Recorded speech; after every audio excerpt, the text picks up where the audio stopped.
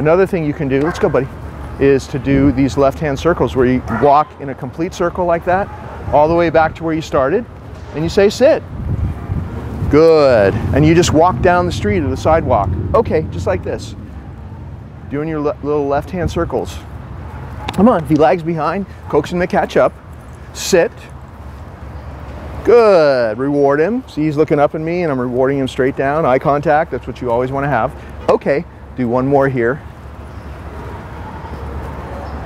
Come on, buddy, come on. Always coax him to catch up if he lags behind. Sit. Good. Don't ever pull him. If he lags behind, coax him to catch up. You're showing a little bit of leadership there. Get him to catch up. If he goes ahead of you, you do your little prompt to slow him down. It's just kind of like tapping the brakes. You see me doing it throughout the videos with him. That's all you got to do. This leash is always loose. Only any kind of tension there is the occasional little prompt like that to slow him down. For example, if I'm going to turn, okay, right before I turn, slow him down and turn. It's really important to do that. Come on, buddy. Come on, come on, come on. Coax him to catch up if he lags behind. Sit.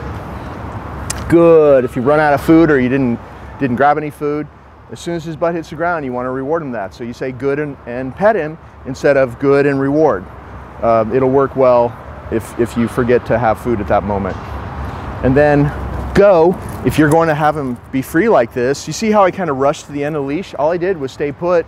I went like that and he backed off a little bit. He stopped pulling. So that's your move when he's on free time, is just to make sure that this leash is loose. And if he tries to pull you, you do a little pull back and he'll come back your way.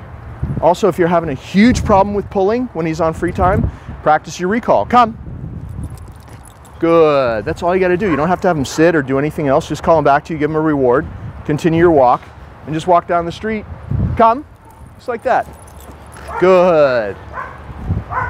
You're definitely solving that pulling problem because you are constantly drawing him back to you, and you'll see that he'll stop pulling because you could call him to come to you at any time. This is a new pattern. If for the next few weeks you do this every walk, he's just gonna be used to always coming back to you whenever he sees a distraction, or even if he gets to the end of the leash, he's gonna hover around you. So you want that. You wanna always have this leash loose, and if you continue to handle him the way you see me handling him here, he'll keep getting calmer and calmer. But if you go back to letting him pull you and you're not noticing that the leash is tight a lot, when you're walking him, you can easily make him more hyper and overstimulated and stressed out, because that's what it causes. This leash tension, always doing this, letting the dog pull you, will stress the dog out, and then bad behavior comes from that. So be really careful. Just watch this video, make sure that you handle him the way you see we're handling him here.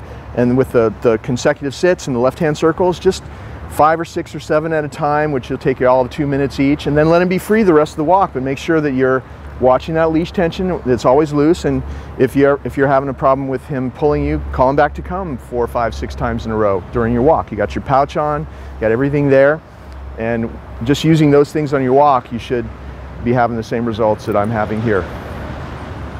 Come on, buddy, let's go.